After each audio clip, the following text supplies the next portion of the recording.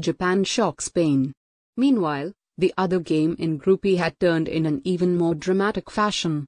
Alvaro Morata's early strike had been overturned by Ritsudown, who also scored against Germany, and Autanaka, meaning Japan sat at the top of the group, with Germany behind Spain on goal difference. But the Group E surprises didn't end there. After Germany hit the post 3 times in quick succession, Juan Pablo Vargas poked home a loose ball when the 2014 world champions failed to clear a free kick. For a brief while, Costa Rica and Japan were qualifying from a group including Germany and 2010 winners Spain.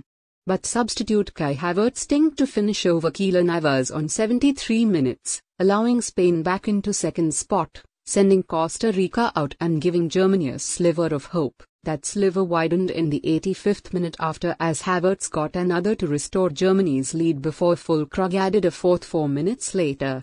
But they still needed Spain to find an equalizer.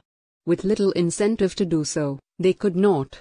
Germany's opening defeat to Japan has ultimately cost them. For more videos,